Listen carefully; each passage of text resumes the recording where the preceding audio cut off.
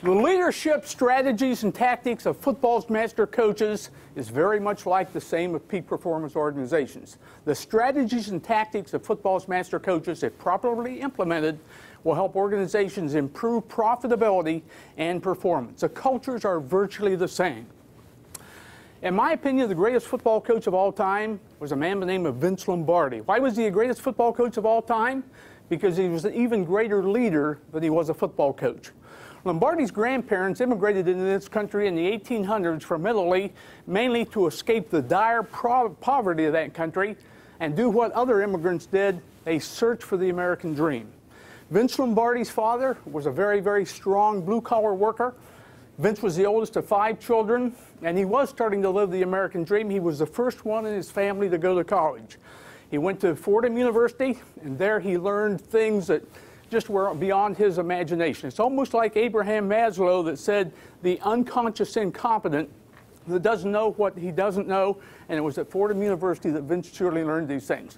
After college, Vince didn't do too much. It was the midst of the Great Depression, and 2 years later, he got an assistant coaching position at a small high school over in Englewood, New Jersey, St. Cecilia. And there his life changed. He did what every good leader should do. He immediately set a goal of becoming a head coach somewhere, either at the college or the professional level. It was not easy.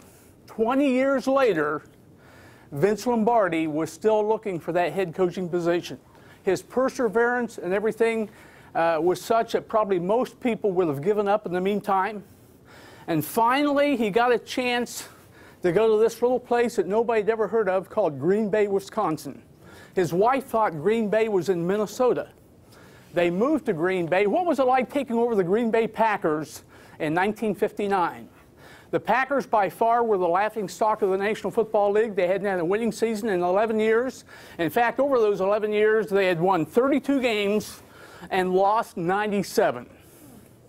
His first year, Vince gave them a winning season, 7-5. This guy that nobody had ever heard of after 20 years as an assistant coach in a lot of different places was suddenly the National Football League's Coach of the Year. Why? Because of his leadership. He did that virtually with the same players that the previous coach had won only 1 game with. The next year, they made it to the NFL title game, got better, and lost to the Philadelphia Eagles 17-13. When they ended up with the ball at the 9-yard line and couldn't get another play across. After that game was over, he told his players, "We will never, ever lose another playoff game as long as I'm head coach of the Green Bay Packers." And guess what happened? They never did. They won it the 3rd year. They won it the 4th year.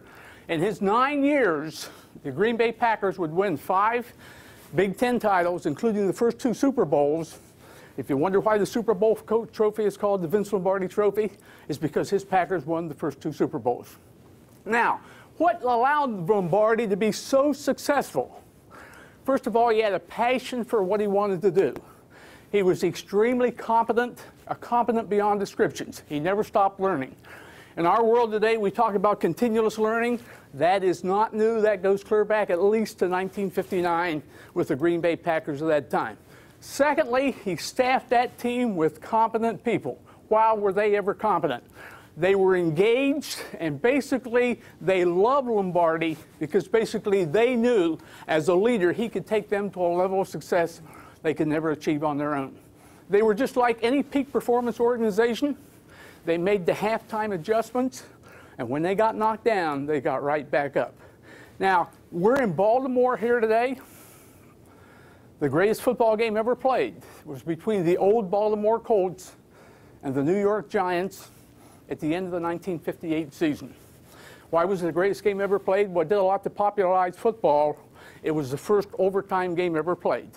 And the Colts won that in overtime, 23-17, when the Heisman Trophy winner from Wisconsin, Alan Amici, would score the first ever touchdown in an overtime game. And those New York Giants, they weren't too bad either. The New York Giants in that era revolutionized leadership in football, and it's carried over to the business world.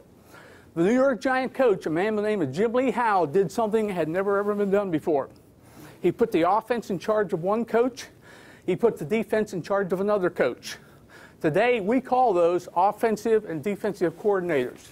And he was pretty good at picking people. He picked Vince Lombardi to run his offense, and he picked a man by the name of Tom Landry to run his defense. If you're familiar with football, those two men, 20 years later, we become legendary. The Colts, they weren't too bad either. They had an excellent head coach and a man by the name of Weeb Eubank, and they had maybe the greatest quarterback of all time, old number 19, Johnny Unitas. Vince Lombardi's philosophy was, the quality of a person's life is in direct proportion to their commitment to excellence, regardless of their chosen profession. Vince Lombardi was the greatest football coach of all time because he was an even greater leader.